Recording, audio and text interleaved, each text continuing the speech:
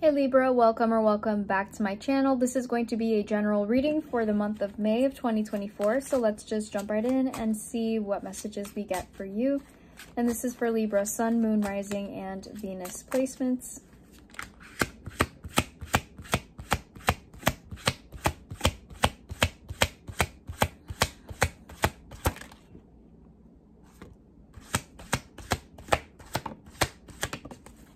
All right, we have the 10 of Wands at the bottom of the deck. So right now, it kind of feels like you could be feeling a lot of pressure to make the right decision, maybe when it comes to your work or something that's happening in your life that is very important, right? Like you could be feeling like I have to make the right choice or else, right? You could even be putting some of this pressure upon yourself. Maybe it's somebody else.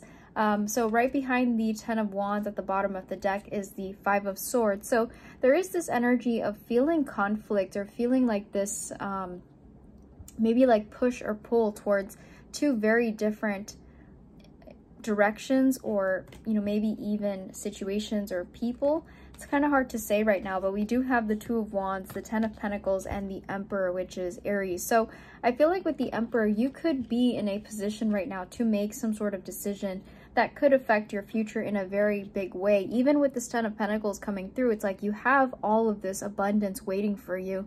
You have all of these things to look forward to, and you're really doing something that is going to attract energy and people into your life. But right now with the 2 of Wands, you could be very unsure of which direction is going to lead you to this 10 of Pentacles faster, right? Like maybe there's two different options for you to get the kind of life that you want or to get the kind of outcome that you want. But now that you are in this position of the Emperor, it's like you are in the perfect spot to make this happen, to make some sort of choice. You could be feeling the pressure and feeling like, okay, I have to choose the right way or the right, you know, door, but I don't know which one. It's almost like something is still unclear about this situation, and that's what's maybe making you feel a little bit uneasy. So let's see if we can get to the bottom of this. Let's go ahead and clarify the 2 of Wands.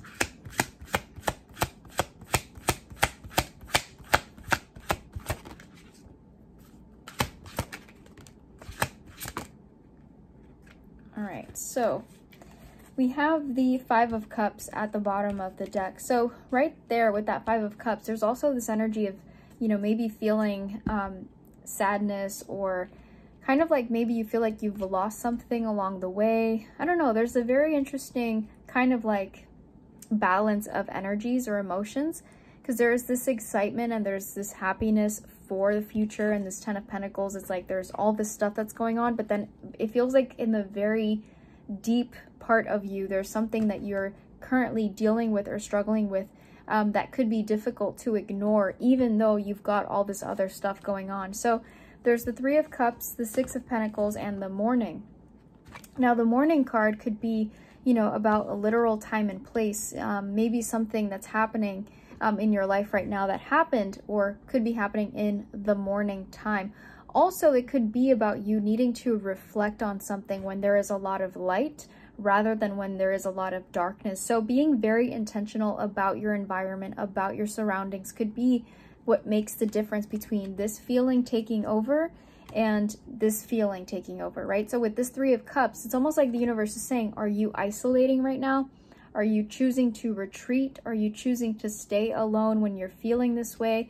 Or are you sharing it with others? Are you sharing the load? Are you sharing the burden? Because with the 6 of Pentacles, there's a very real balance. There's a very real solution and opportunity for healing here, Libra. But if you don't give that to another person, or, you know, if you don't let someone in to help you with that, then it could be very difficult.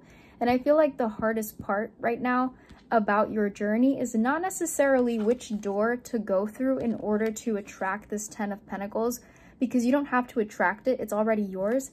It's this part right here. It's the emotional part. Something is happening deep within that is making it difficult for you to realize exactly what is out there for you. So I feel like this is more about your, you know, emotional space than anything else.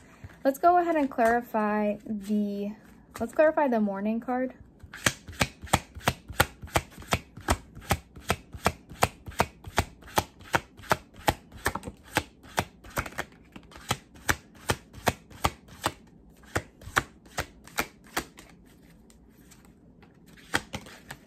All right, we have the Seven of Wands.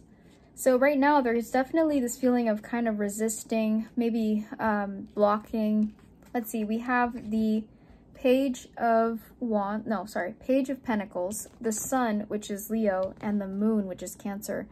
So it's interesting because right now we're seeing the Moon and the Sun, almost like there's two, you know, two very different emotions showing up here. But I feel like that Seven of Wands is you could desperately want to let go of that resistance and let go of that wall. But you may be fearing that, you know, someone might not be able to help you the way that you need help in. Honestly, Libra, whatever it is that you're going through, I feel like the Page of Pentacles is saying, open up that door for communication, open up that door, because I feel like a lot of what feels unclear is going to be revealed by the brightness of the sun, right? By the warmth of the sun. Allow warmth in. Don't isolate right now, because something is going to be very clear for you if you allow yourself to open up and talk about it, open up and let someone in. This Ten of Pentacles is saying you've already got everything you could ever want, but if you remain closed off because of something that you feel you can't share with the world or you can't share with another person, then it is going to be very difficult for you to see that and feel it within yourself. So really love this for you. Hope you take it all in. And if you like this reading and it resonated, please give it a like, please subscribe, and I will see you in the next one.